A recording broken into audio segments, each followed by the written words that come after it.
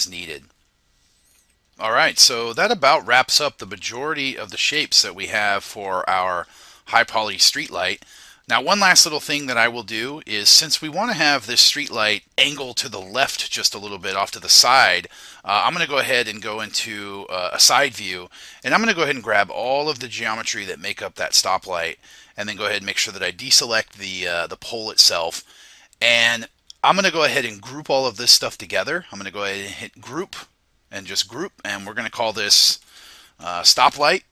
Press OK.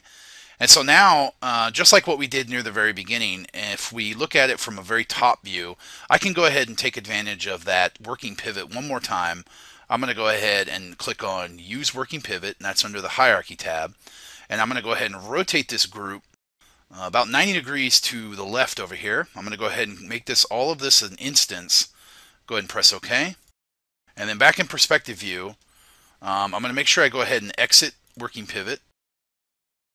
And then all I need to do here is just kind of move this stuff down just slightly so that now we have a second version of that light off to the side. And that's going to look really nice.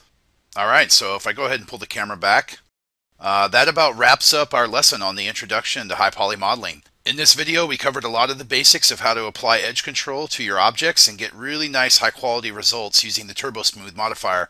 Feel free to play around with any of these settings that we covered and see what sort of results you come up with. Also, be sure to check out our other videos, and thanks for watching 3dmotive.com.